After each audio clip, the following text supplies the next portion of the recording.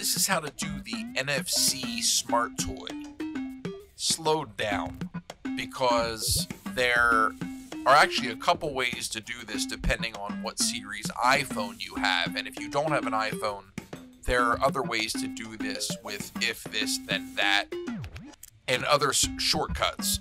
You can even use Amazon Echo and virtual buttons. But for this exercise, I have an iPhone 8, so my shortcuts require me to use something outside for NFC triggers. Other newer phones, newer iPhones, actually have NFC baked in to shortcuts. So what I'm doing is I'm going into the iOS shortcuts first, and I'm going to set a shortcut that triggers my lighting scenes. And I've gone into Magic Home, which is the app for my lighting effects, and I'll set a series of scenes so that I'll have different things for different cues.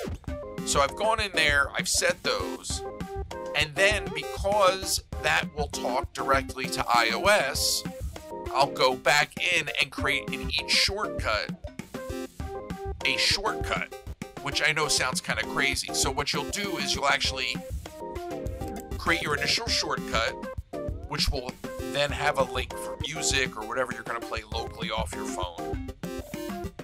And then that goes to another shortcut, which in the case of my setup is actually made within Magic Home, because Magic Home works with iOS natively.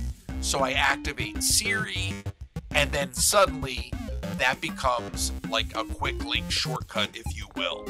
I know it's a lot, but that's why I made a slowed down version of this video. So that's the way I'm doing it. Then I go into NFC Tools. I'll write the tag function in NFC Tools. And once I've done that, it just has to be read.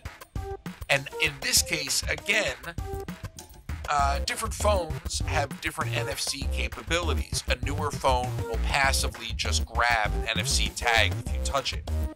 In my phone's case, I can read NFC, but I have to go and open it from my control center, and then it gives me sort of a pop-up that I have to okay. And again, for this exercise, I want to make it as sort of instant as possible.